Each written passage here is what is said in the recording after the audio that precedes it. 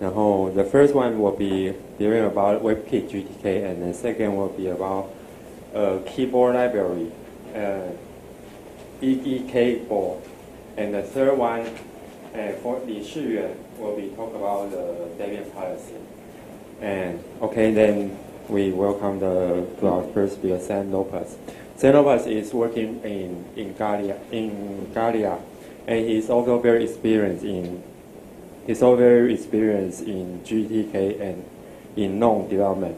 And today his topic is about WebKit and GTK, a joint implementation of both, right? Okay, let's welcome.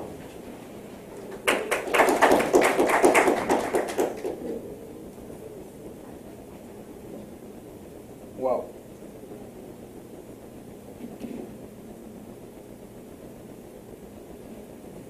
What's this? Oh,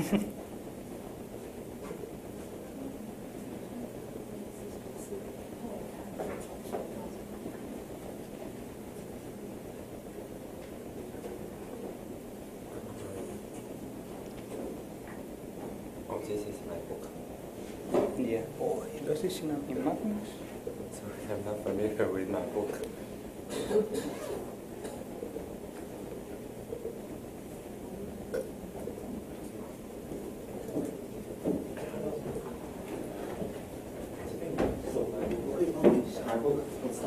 Oh, sorry. Hello, Xan. Yeah. This one is familiar with Mac. Not Mac, but Well, it's just how to show the slideshow. Yeah. Oh, so I got that, but I think I just exported the PDF.它两侧的画面都一样，可是两侧都投成那个 slideshow， 两侧都投成那个叫做简报。Okay, good.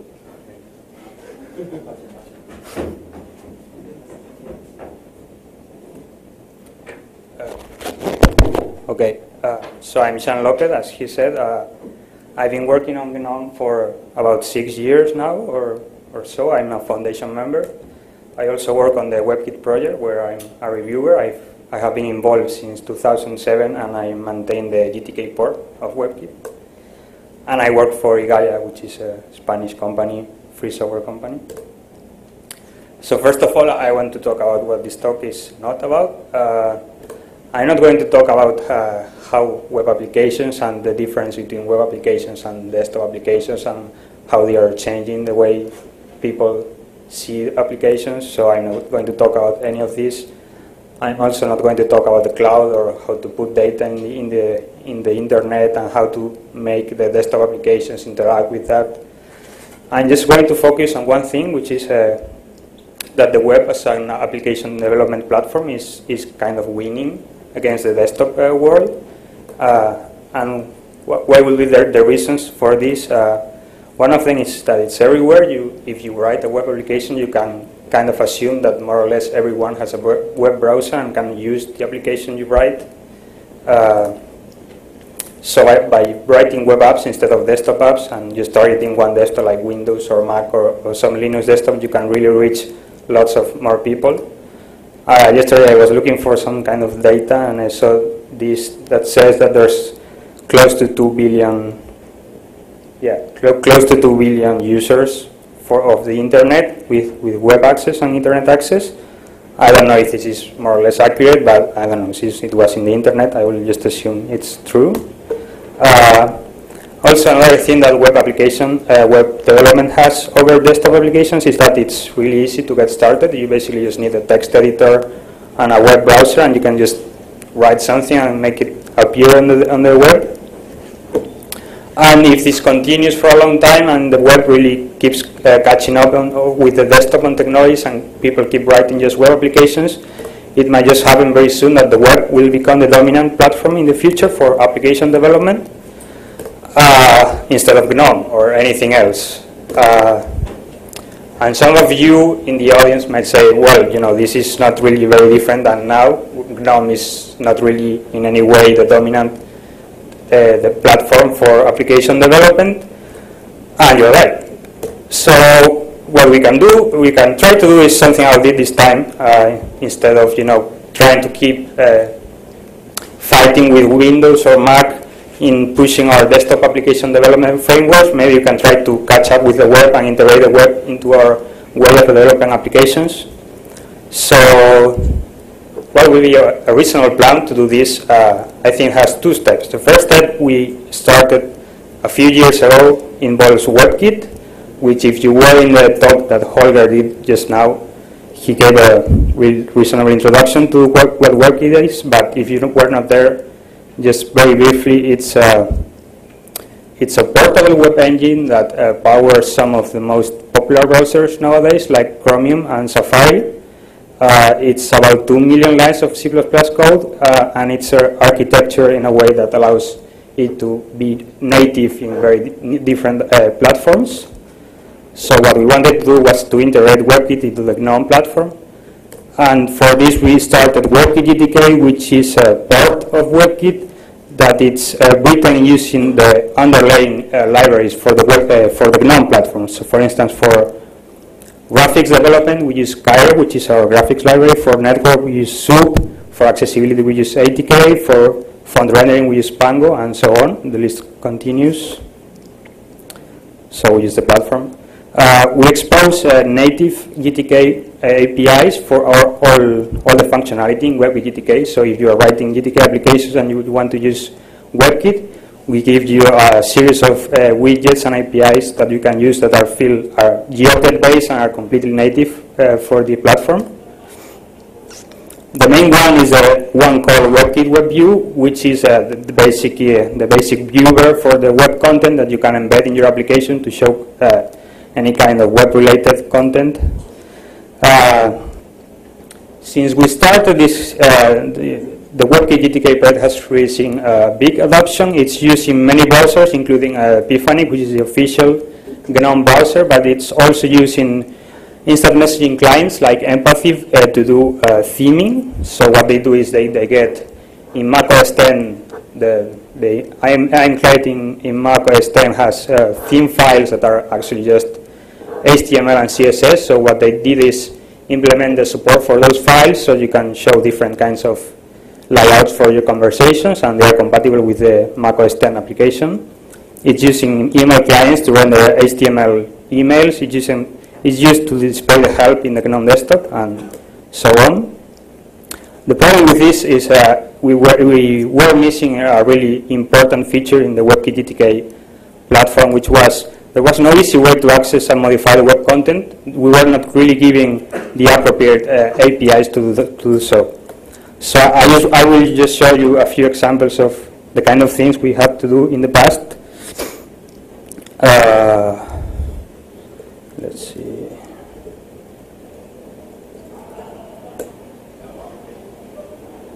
Yeah, so as you can see here, in March of 2009, I wanted to implement a translucent link message status bar.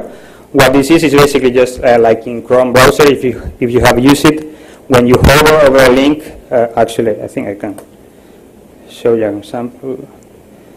When you hover over a link, it will show this gray rectangle on the bottom, and when you hover away, it goes away. So I wanted to do something similar in Epiphany. So basically what you have to do, the solution I devised was to just inject some HTML code in the page that will show this rectangle.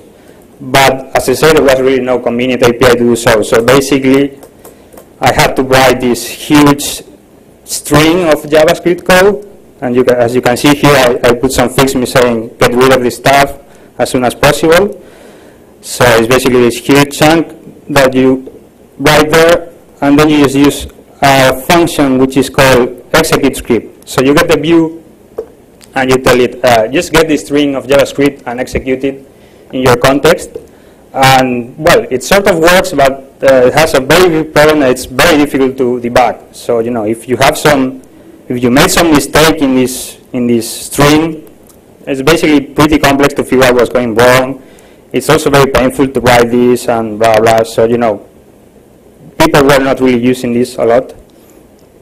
There was another way of doing this, which was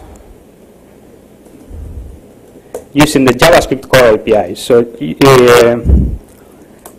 if you want to access the web content, another thing you can do is use the JavaScript core APIs, which are a C-based API for the JavaScript library that WebKit has. So, for example, if you want to get the links in a web page, you just have to create a string using these APIs of JavaScript core, make a JavaScript value out of it, call it as a function, blah, blah, blah. Do sorts of things. I mean, just to do a very simple thing, it takes a lot of time, and you have to write very verbose code, which is not convenient to write. And this, in this example, some GNOME developer moved this implementation from using JavaScript core to using the new DOM APIs. And as you can see, he was able to do exactly the same thing using about 100 lines less of code. So, you know, that's a pretty impressive way of explaining the difference between the two kinds of APIs.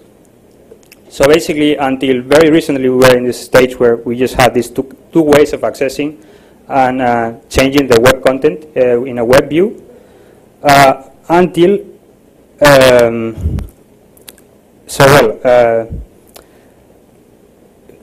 in both these examples, we are using the DOM APIs, which is basically the way you have to use and modify the content in a web page. In both of those, we are using JavaScript in one way or another. In one, we are writing JavaScript directly in a string. In the other, we are using some APIs. And actually, using JavaScript is the way most people know how to access the content in a web page or how to make them dynamic.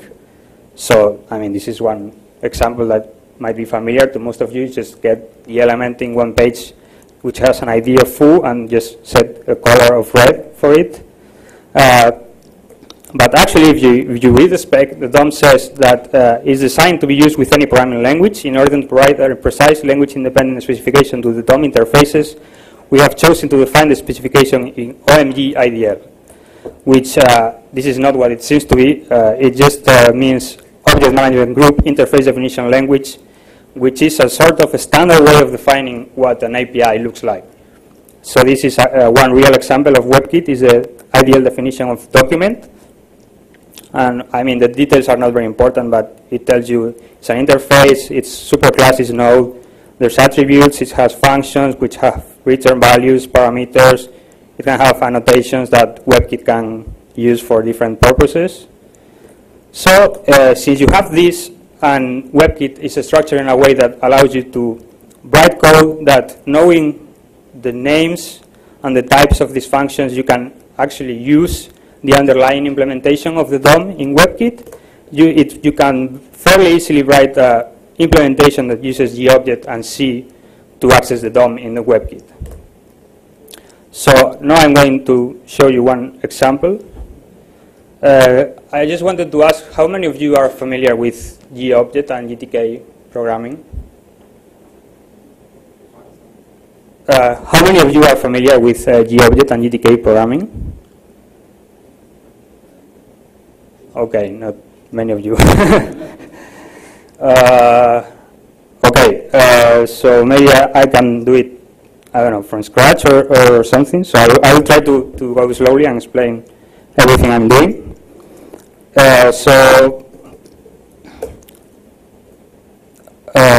Okay. To begin with, we have to include the WebKit headers, and then you are just going to write a simple GTK program. So we can do.